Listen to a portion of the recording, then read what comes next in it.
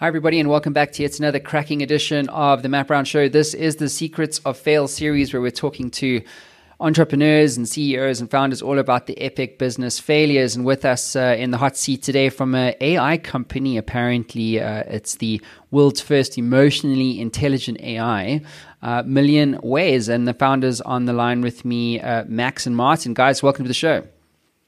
Thanks so much, Matt. Great to be here. Thanks awesome, brother. And or brothers, I should say. We're doing two people in that seat today.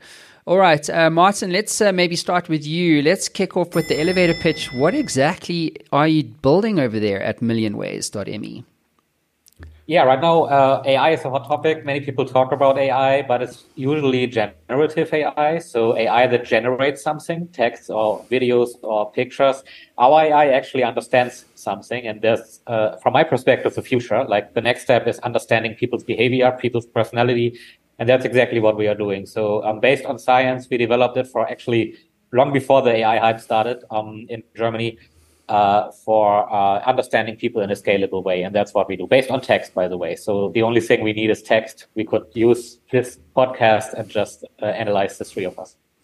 So Max, from a technical perspective, how would that actually work? Like, would you scan like Matt Brown Show's YouTube channel and then use that to create a sort of a archetype or personal assessment or profile of me based on the content that I'm producing? Like, how would that actually work?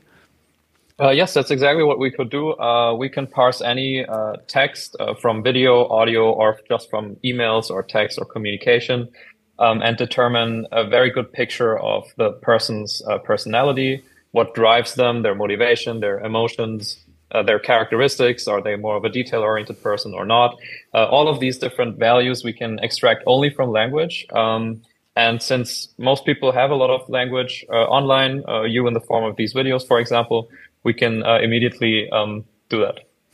Very, very interesting. That's so cool. Yeah, I mean, I think everyone's going to have their own personal AI.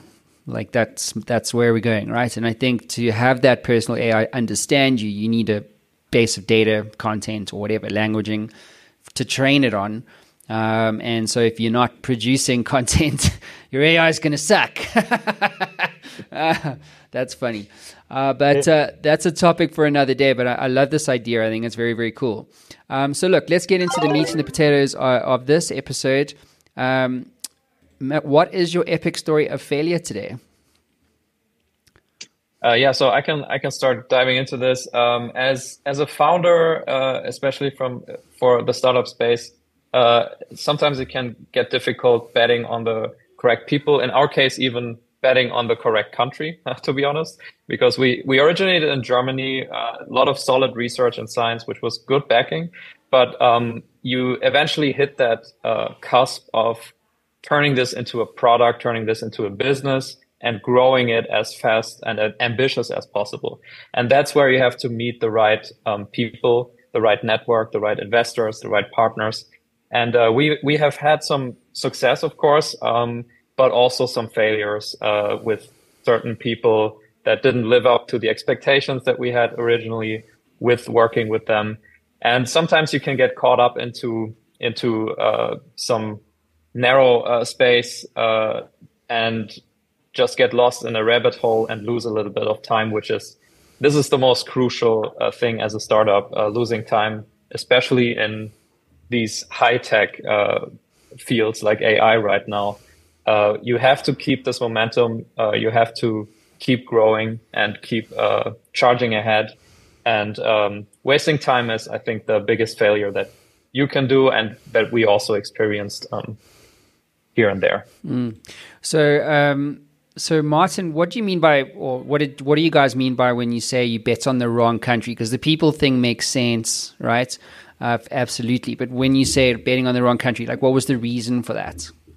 Yeah, and also it shouldn't sound like other people are responsible, because the founders are always responsible, right? And we wanted to execute fast.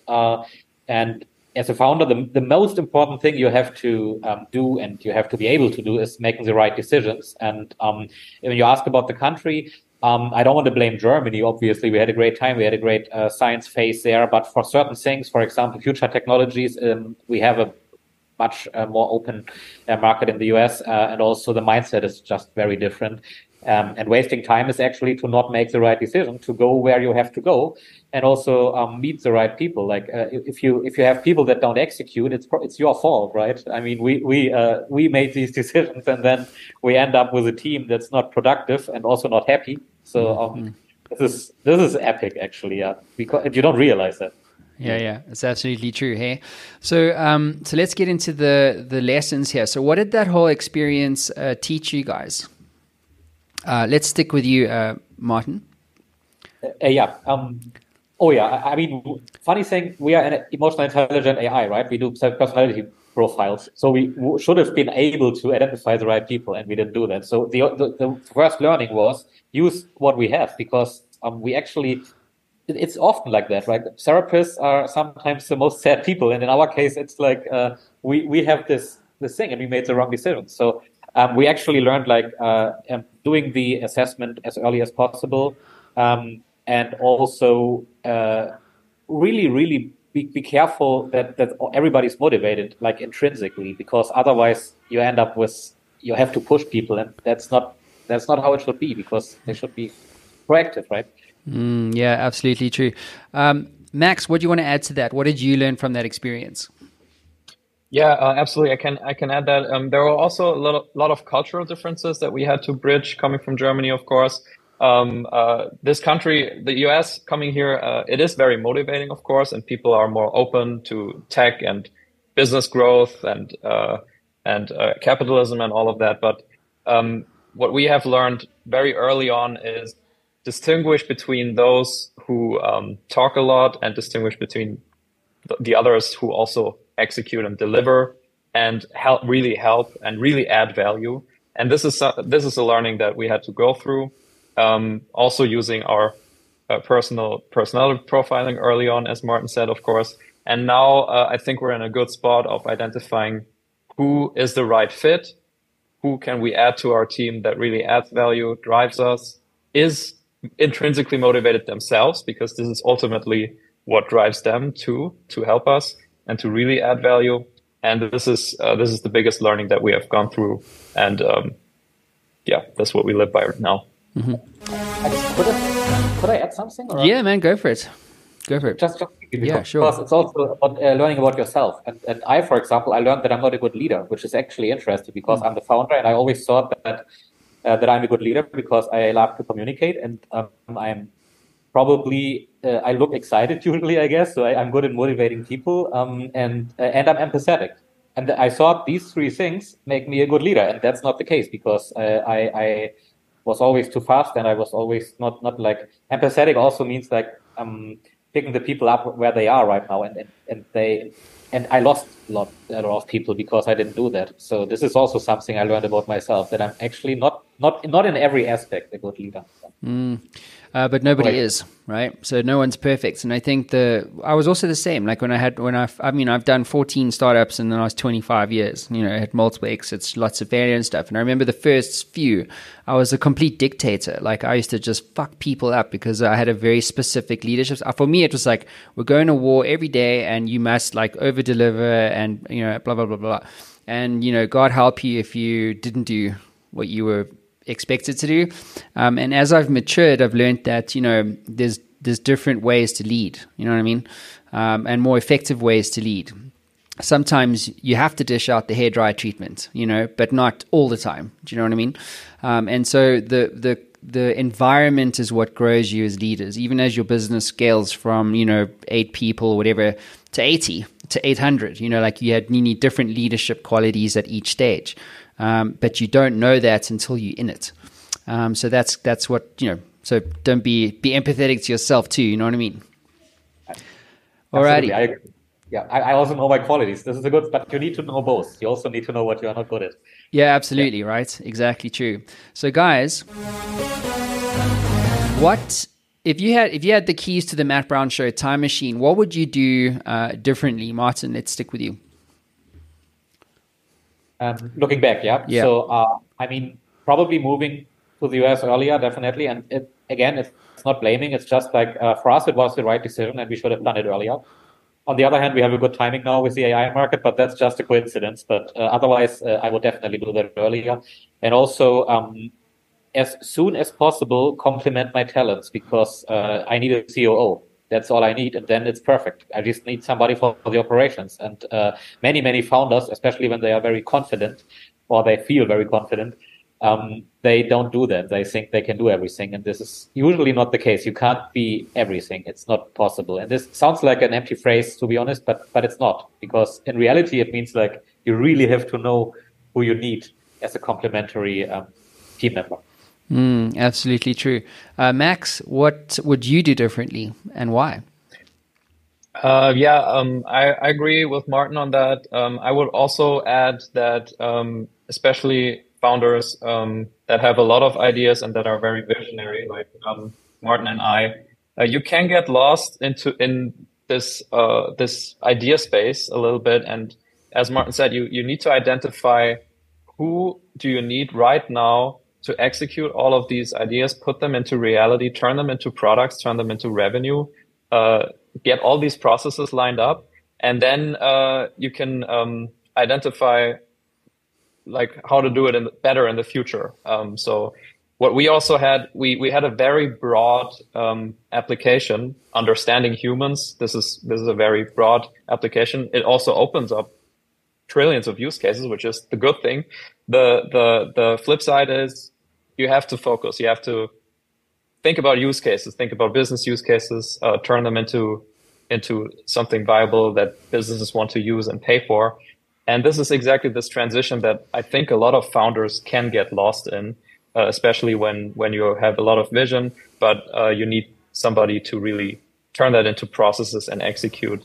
And that's what I would probably also focus on, identifying who could be that person earlier, and then that's what I would have done differently in the past. Mm-hmm. So, Max, what's your advice to other founders and entrepreneurs out there today about the importance of, going through these teaching moments, these, times of failure where you are growing in the context of becoming successful and scaling companies? Yeah, I would say always reflect. Self-reflection is one of the most important things ever. And this is also something that we wanted to initially do with our tool, help people self-reflect on an ongoing basis. So basically, after every meeting or milestone or success or failure, reflect on your own personality. What could have you done differently? Are you really lacking some kind of personality traits, such as a process-oriented guy in a specific point in time? Or are you lacking more of a leadership and management guy? And what are you good at? What do you want to focus at? What motivates you? Because I think also a lot of founders, because you have to wear that many hats, you can get kind of lost into what you're doing in your daily life. And when 80% of what you're doing doesn't fulfill you anymore, it will have a negative impact on obviously your own mental health and also the success of the company as a consequence. So I would always advise self-reflect on the ongoing basis and try to optimize. Absolutely. What you're good at. Good advice, man. Listen, Martin, what about you? What's your advice to other entrepreneurs out there? Yeah, be humble. I mean, it's great to be ambitious and everything. And the good thing is in Germany, I would probably give another advice, because people should be more ambitious. And sometimes it's also good to be humble. And Germans tend to be, in my opinion, in my experience, too humble sometimes. But sometimes it's good, because you can't do everything. And it relates to what Max said, reflection, but also you don't need to do everything. Why do people have so much struggle, or they feel pressure to do everything themselves? And that's not how it should be, because you think as a founder, I'm 24/7 responsible. That's true, yeah, but your responsibility also means to step back for certain things and let somebody else do it. And this is so hard. I'm sure you can relate. You talked about dictatorship almost, right? Yeah. So I know exactly what you mean. And this is so hard, because it's your baby and you know how to do that in your mind, but usually you can't execute from A to Z yourself. This is just not possible. Yeah, absolutely. So guys, what about books, tools, and resources that you've read, in your journey to date that you recommend to other entrepreneurs? Martin, let's stick with you for a moment.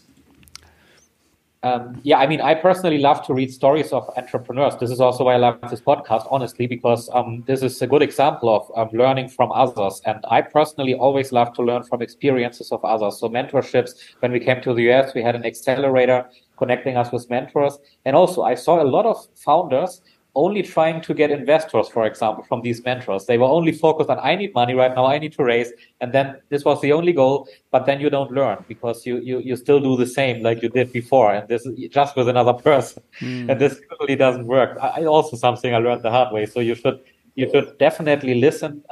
It sounds like an empty phrase, but it's really important to honestly learn something from other people's experiences. And it's always so mean. I always thought, like, when I listened to some mentors, I was always like, yeah, okay, they had these issues, but I will not have that. It's almost arrogant because I thought this is different than everything. But some things are really the same all the time. And we can all learn from others. And this is my best advice. I love podcasts, stories, reading biographies, things like that. It's beautiful. Max, what about you? Same. I've been through the same programs like Martin, so I also appreciated, of course, talking to mentors, also talking to other founders. I think it's really important to stay connected, even if you have zero business overlap and they do totally other businesses. It's so valuable to have this network and an ongoing exchange with other founders from other stages, even, and just having this exchange of ideas. And also, there are so many great resources today with YouTube and all these online courses like Coursera and Udemy and everything. So I think nowadays it's really, if you're really interested in learning a skill, try to find the right people who can help you, mentor you, and then you have all these resources at the tip of your hands and you can do it. Amazing stuff. Well, guys, thanks so much for being on the show. Love your story. Love the AI idea that you guys are taking to market and building. So, just wishing you all the very best of success as you guys scale. Thanks so much, Matt. It was great being here. Thank you. I love what you're doing. Yeah, Thanks anytime, dude. And remember, the book's coming out this year, guys, just so you know. So anyway, thank you so much, Max and Martin, for being on the show. And everybody else, I will see you all again soon. Ciao.